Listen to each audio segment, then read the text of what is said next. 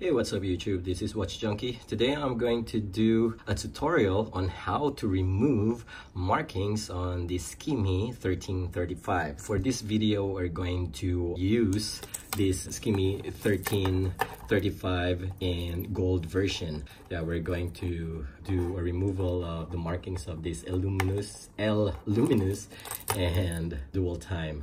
Okay, and just a quick wrist check. I am also using my Casio AE1200.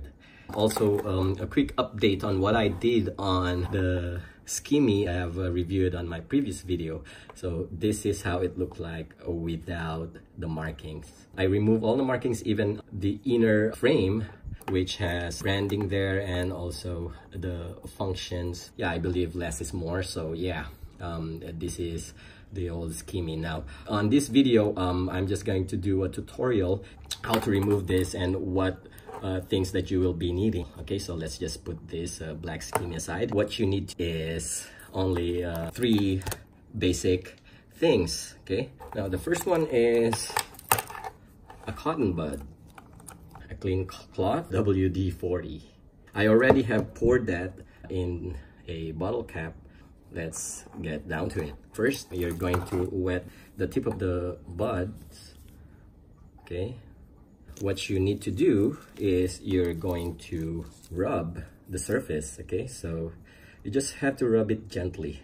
Okay, you don't want to put a lot of pressure in it. You know, just rub it gently. Okay, as you can see there. Let's just try on this one. Okay, as you can see already that the markings are already slowly coming off. It's quite a long process, but yeah, I'm gonna pause the video and we're gonna check once this process is already done. Okay, almost an hour of fiddling on the watch. Well, the result is it's not as great as I hope it would be, and it's not as easy. Anyways, there you go. Okay, so it looks like I kind of messed up on the center. As you can see there, there's a scratch. I really don't know, probably a dust, you know, got caught up on the cotton buds I'm using. But on the top, as you can see, it's quite okay. So there you go. The specs is actually, it's the same. It's the exact same model of this black one. So I'm just gonna link a description of the review of this one that I did in couple of videos back. There you go. So this is how it looks like. Not the best one, as you can see there. See, you can notice you know, on the sides, but on the top, pretty okay. Quite clean, I suppose.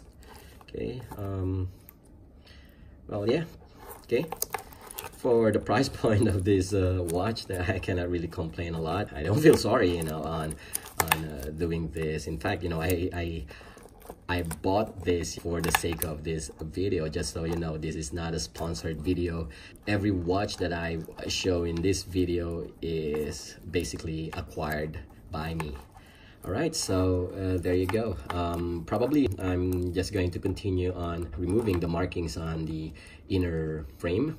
Yeah, it's going to be a tedious work. I apologize, you know, I cannot show that in the video because I'm going to remove all the screws and take all the module out and take the frame inside, and yeah, from there on I'm gonna work on it. And yeah, so yeah, there you go.